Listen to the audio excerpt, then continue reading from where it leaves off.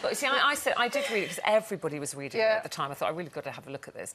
I read the first one halfway through. I'm sorry, E.L. James. I know it's been fabulously successful. I was quite bored. I was really bored. Yeah, it was the same old, same old. I just thought, oh, right, so he goes in. Yeah, there was no... I just found it... I felt she was a bit of a victim, and I don't like that, Ruth, really. I didn't even bother finishing reading it because it just is a rehash of books that have been around before. There was a book in the 60s called The Story of Ode, and then back in the 19th century, there's Marquis de Sade, and it's just rerunning the same idea, woman as victim, beaten up, in man in charge.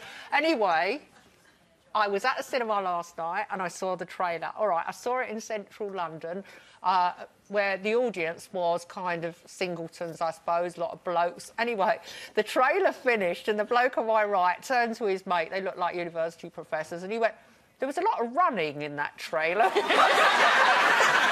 And everybody laughed. They all just sniggered. Well, was he running after her, spanking her bottom? No, she was running up escalators towards him in kind of breathless anticipation. Oh, I like that at Euston. I do want to know, would you go with a boyfriend? No, I would want to go with the girls. Like, you don't... Yeah, because it's titillation. It's not really, like, But then if you're... Why would you want to go with your girlfriends if it's titillation? I'd just probably be laughing through most of it. Would you go with Ray? Like, would you be embarrassed to watch it with him? No. No? No. OK. I go with everyone wants to take me. It's like Mamma Mia. I actually think it's a film that women will go to in big groups. Girls' night out. I don't think it's a film to see on Valentine's night because that sets the bar too high.